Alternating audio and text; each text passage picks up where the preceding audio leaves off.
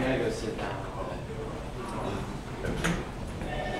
Well, I got home last night to my ruinous townhouse. I opened the front door and this poem was lying, slipped under the door.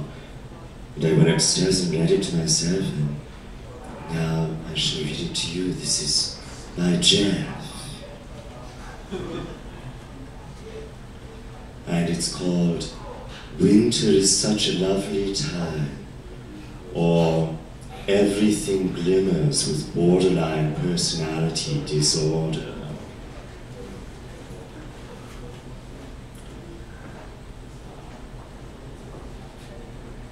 Winter suckles the trees dry. Their colourful gowns have long since dropped to crumble between cold cobblestones, leaving skeletons of wood, coat racks waiting for ivory crowns.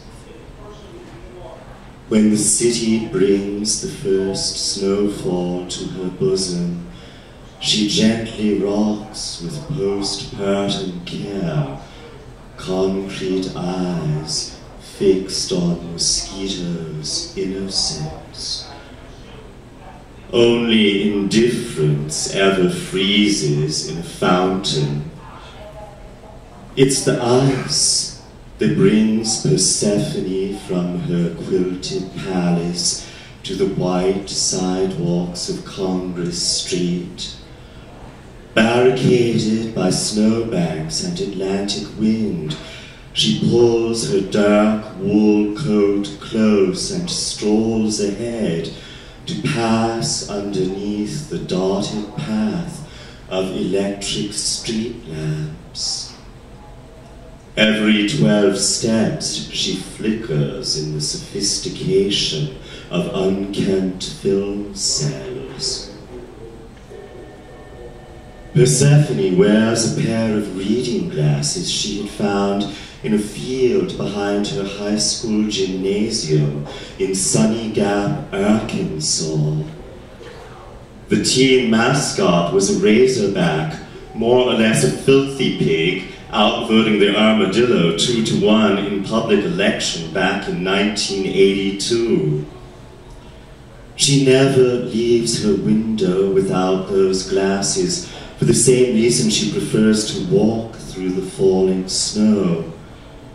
It isn't that Persephone romanticizes over death, at least not in the sort that could be tattooed on her neck, but she does have a fascination for glass caskets. She also happens to believe a hearse is a pretty fine ride. The young lady of indifferent beauty steps up to a mailbox. She removes an envelope from her inside jacket pocket. The envelope is addressed to her sister Annabelle in Bridget, West Virginia. Inside the envelope is a watercolor of Jesus Christ walking upside down underneath the frozen surface of Lake Michigan. She had painted the scenery from a Michelob ad. Folded with the picture is her will, with a set of conditions, the first of which reads, Condition number 1, I shall be buried in my glasses, as they will also be present for the open casket service. Condition number 2, absolutely no flowers whatsoever. Condition number 3, Mother shall keep my room exactly the same. Tell her to leave my dolls alone. I don't want her to put them back together. The rest of the conditions follow in a similar manner. As Persephone delivers the letter through the steel trap, the mailbox howls like a tired slit across her scarf-noosed neck. She has a last look around at her melancholy. A sigh of the ivory strangled fire escapes, a grin for the Atlantic wasps, and a cigarette for Longfellow's statue. The two lock eyes. Fixed, she decides to join him. She drops her cigarette, and it disappears in the snow beside her black boot.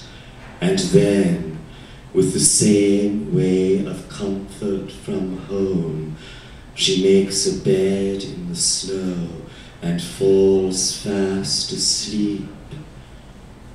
The night wears on to early morning, and most of the city rises before the sun.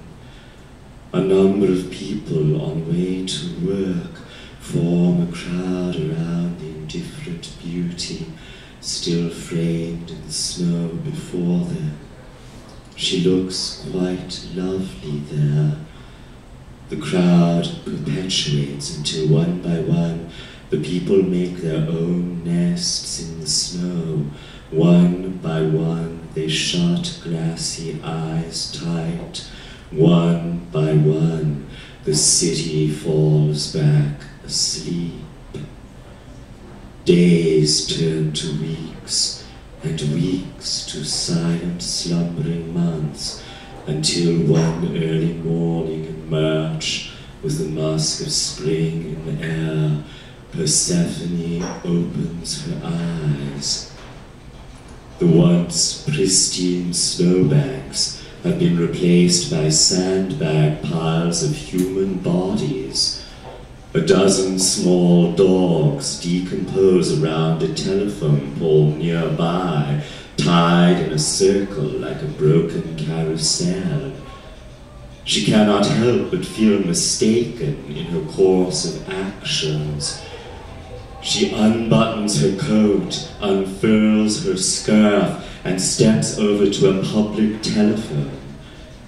She managed to scrounge up the change from here and there to call long distance to Bridget, West Virginia. "Annabelle? Anne?"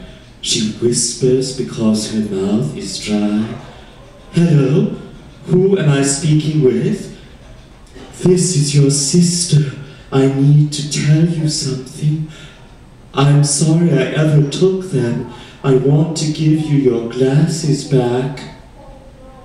Annabelle needs a moment to recollect. It has been 8 years since she had seen those glasses.